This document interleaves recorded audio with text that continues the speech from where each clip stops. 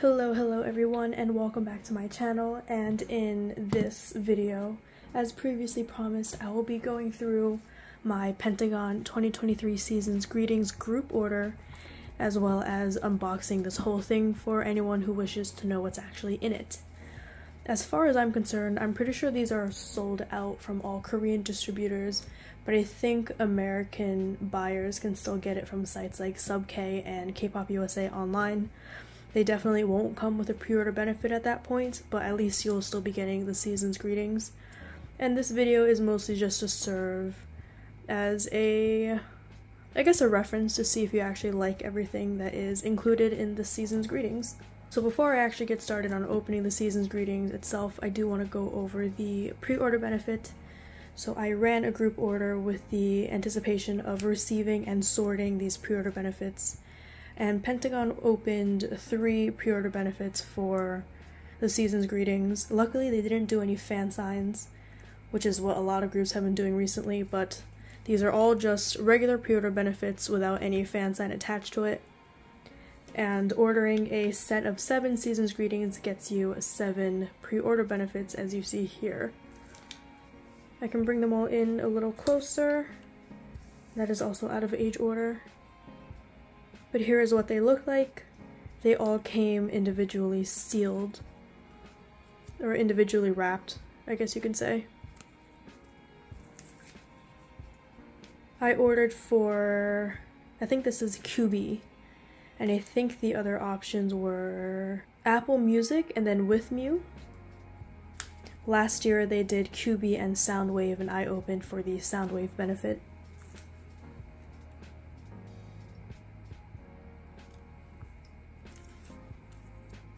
When it comes to collecting pre-order benefits for Season's Greetings, this is where it starts to get a little more expensive, because the Season's Greeting itself I think was $30, and then if I didn't split shipping with a group order, international shipping with a pre-order benefit and Season's Greetings might have been around $30, hence why pre-order benefits tend to be kind of pricey if you try to buy them in the aftermarket.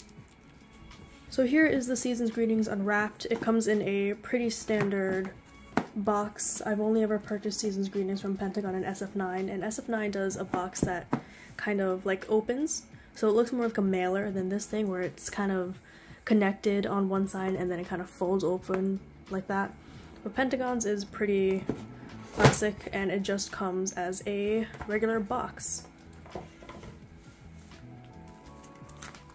So while I didn't purchase any Season's Greetings for myself personally, I did split an order, so some of these inclusions are going to be going to some GO joiners of mine.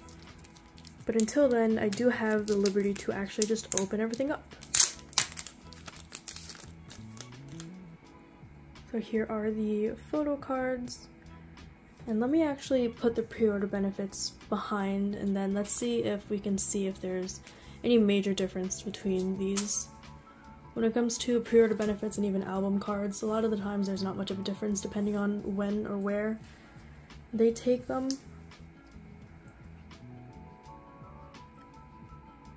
But I guess there is some sort of a difference. I think I might actually like the Season's Greetings, just photo cards in general, more than the pre-order benefits. Like, Yowan's facial expression here is a lot more interesting than the pre-order benefit behind. But I would say that Yuto's pre-order benefit is cuter because at least he's doing a pose. And Kino's one is cuter too, but this is a very clean looking photo card to me. I do like that pose.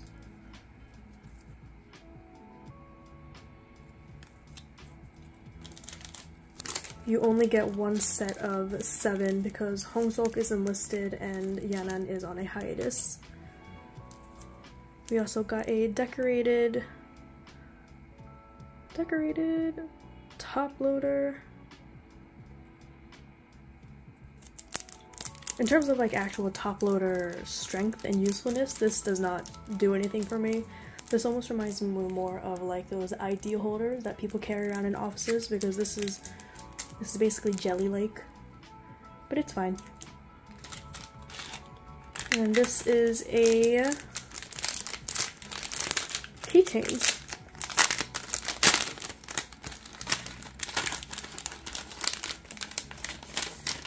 They advertise this keychain as like a film holder, so I am kind of curious to see if there's actually film in here, and yes there is, and that is really cute. I do not know how to roll this back in, so I don't want to take all of it out. Okay, either way, I think there's this thing on the bottom that lets you screw it back in. Let me see if it works. Yes, it does. Okay, so there is an item on the bottom that lets you reel the film back in. And I do like this. I think it's cute. It's a nice inclusion.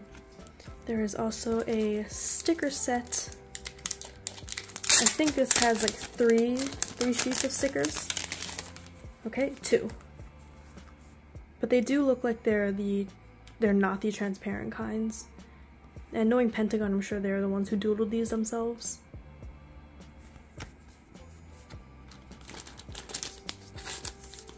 I don't use sticker sheets that come with official inclusions if they're from groups that I stan, because I know Pentagon released stickers for their Wreath album and SF9 did stickers for their Wave of 9 album. Did not use the stickers for either because I would rather just hoard them. This is a film photo set. Let me open up and see what this is. I feel like these just might be postcards. Oh, these are not. Okay, so these are actual film-like photos. In terms of the texture and material, you can see that they are a little more like plasticky film, so these are definitely PVC. The shape itself is not very standard, so I'm not sure how people will store these. But this is really cute. I think they split it into middle line, into, let's see, young line, and then middle line, and then maknae line or mayonnaise line at the very bottom. Please focus.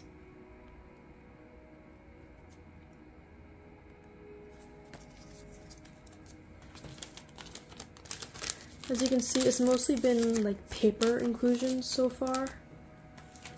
And that's not necessarily like a bad thing, but to me it just does feel a little cheap, if anything.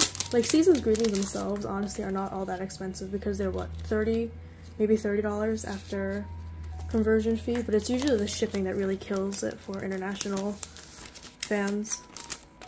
So in terms of this just being all paper merch, I can't say I'm terribly enthused by that idea. This in here probably is the postcards because I remember them saying something about there being postcard inclusions. Yes. Now these are pretty. I do like the concept for Pentagon. I think it's a very nice kind of, not throwback, but it's nice seeing them look all bright and young. Even though Changu's hair is a little short here, I don't think I like that hairstyle, but it's fine. The coloring is very pretty. I do very like the bright and vibrant blues that they have. Something that always surprises me about opening Season's greetings or opening like any other sort of merch from K-pop companies is how much plastic wrap they use. I'm not complaining because the plastic wrap does protect it in case of there being any like water damage, but it's kind of hard for me to reuse. And here is the okay, yes. I'm pretty sure I am keeping one diary because I did split up my own Season's greetings purchase, so I am able to open this fully.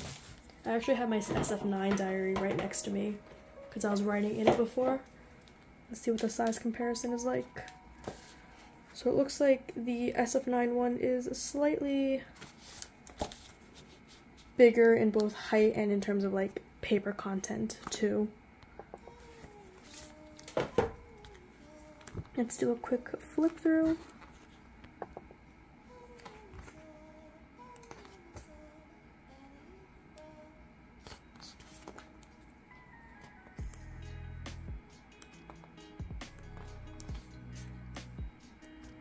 A lot of empty and usable space, which is kind of the whole purpose of a planner, but it's really just kind of like the monthly stuff. The formatting itself isn't very interesting. I'm not really sure what people use for these pages. Maybe they do it for like to-do lists and tasks. I do like this graphing paper that they added in the back though, because then it's kind of more like a bullet journal. And then back here we definitely get to the photo book aspect. I know I'm talking about SF9 Seasons Greetings a lot, but that's because I have it. That's like the only other group Seasons Greetings that I buy. Oh, pretty sure this is an homage to Hong Sok, who is inactive because of the military. And that's cute. But yes, I'm talking about SF9 Seasons Greetings a lot because, once again, it's the only one that I have and can compare with. I think that when it comes to the photo book aspect of this, SF9's does come with a actual separate photo book that is just full of concept pictures like this, and SF9 also does dual concepts for their Seasons Greetings. So it feels like, in terms of like value, the SF9 one might be a little more worth it just because it does come with more stuff. Oops. And for the photo card collectors out there, SF9's does come with 2 sets of photo cards. One of them is a concept photo card set, so I'm not sure if people like those. And it also comes with 3 regular clear cards that are member specific and completely random. So if people are interested in trading, they can definitely trade for those 3 random clear cards in order to get their members of choice. But for Pentagons, I think what you see is what you get for this Season's Greetings. And right now you see me struggling with the desk calendar.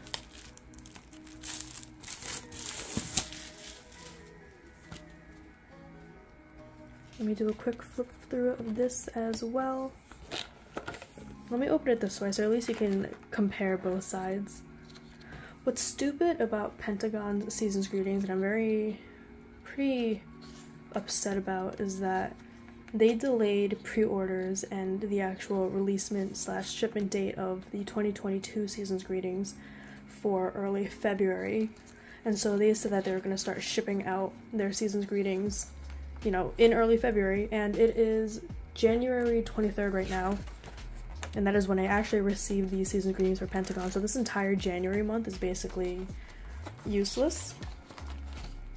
So in terms of value, like, it really doesn't make a difference, but it just kind of feels just not thought out well, if that makes sense. Like, if they knew that it was going to be delayed, and if they're going to start pre-orders so late, I'm not sure why they wouldn't just have the Season's Greetings go until like February, when people actually start to refresh their Season's Greetings.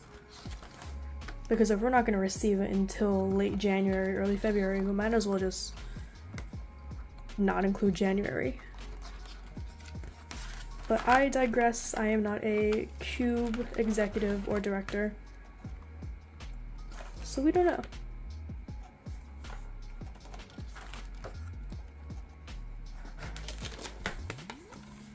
So this is cute. They definitely included that as like a little reference to Hong Sok.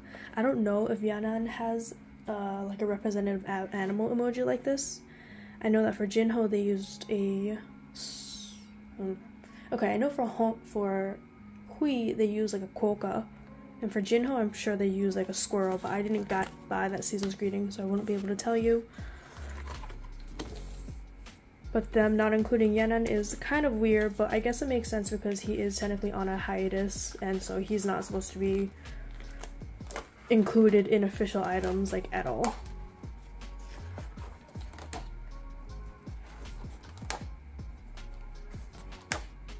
Just doing a quick flip through of these because whenever I use Season's Greetings calendars, I never actually look at the other side. Like, I'm so busy just actually using the calendar as it's meant to be that I never remember that there are actually photos that I'm supposed to be looking at on the other side either.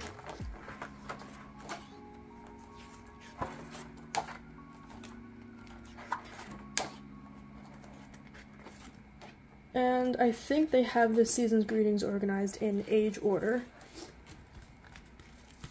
So that is everything inside the Season's Greetings. So you have the desk calendar, the planner, photo, like a regular film photo set, no, a regular photo set, film photos, stickers, a top loader that I wouldn't ever use to actually send anything in because it doesn't do its job as a top loader. An actually pretty impressive keychain that I think is where most of their budget went, and then a set of photo cards. So all things considering, it's not bad. It's basically on par with last year's in terms of inclusions. I guess it is... It's nice. I do like the concept. I do really like the brightness, the whole record of youth thing that they have going on, because, you know, I feel like that's just Pentagon's whole thing. They're just bright boys. Bright, sunny. They love doing their brighter concepts. They like to do cute concepts as of a couple years back. And that is it for the season's greetings. Hopefully this video provides some more insight for what you actually receive, and if you're on the fence about buying one of these, you know, you can now actually make a more well-informed decision now that you see everything actually laid out in front of you. For the value, I wouldn't say it's bad, especially if you can join through a group order. That makes it a little cheaper. But a lot of this stuff, including like the diary and the calendar, you can really only use for 1 year. So after that, they're kind of obsolete. So if you're okay with spending money on items that are really only temporary and that you can't really reuse, aside from like the photo set, the film set, the keychain, postcards, photo cards, whatever. If you're okay with that, then I do think that it's a good purchase. And if you like the concept, I would say go ahead. Pentagon's contracts are up at the end of this year, so we don't know what'll happen after that. So I feel like if you want to collect more like OT8/OT9 stuff, this is your chance to see them in full group activities, doing things together. So if that is your main motivation, I would say that this is like a pretty fun purchase. But if that's not your priority, and you're just looking at whether or not this is worth the value, I think you could happily skip this. I'm skipping out on the season's greetings. I sold off my entire set. So it is honestly up to you and whether or not you can find value in these types of things. But aside from that, I hope you enjoyed seeing my flip through all the season's greetings items, and that you can make your own informed decision about whether or not you want to make this purchase for yourself as well. Thank you for watching/listening, and I hope I can see you next time.